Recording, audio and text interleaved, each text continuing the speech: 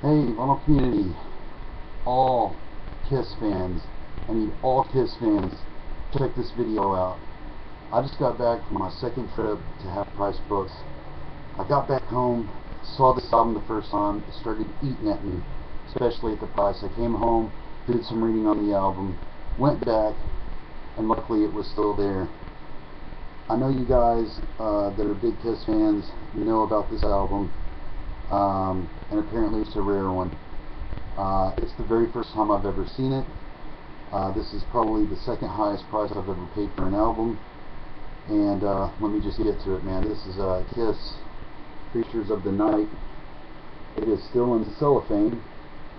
Now, Half Price Books charged me $24.99 for this, and it does say original covers. But if you look at this tag here, it says October 1982, $6.94. This album was released in October of 1982.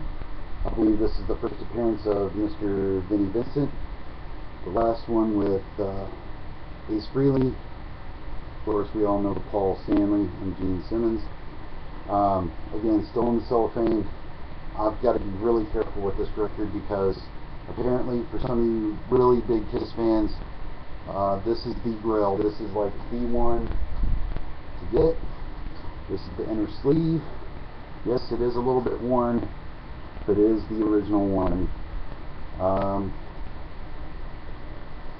This is on, oh geez, is this Casablanca? I believe this is the Casablanca one. But it has got the,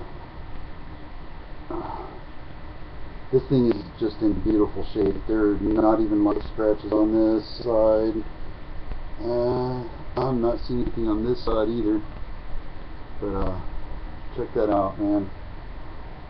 Kiss. This has got to be Casablanca. I'm pretty sure it is. Polygram Records. Manufacturer market by Polygram Records. So apparently this is like the last official release with Ace Frehley until 1998 with Psycho Circus. This thing is in absolutely beautiful shape. I'm not the biggest Kiss fan because I don't know shit about them really. So please, all Kiss fans, all you out there that know anything about this album, comment, like, let me know. If you see some of the prices on eBay, it's ridiculous. Did I get a good deal? Alright. Talk to me soon. Talk to me about this album. Alright. Bye.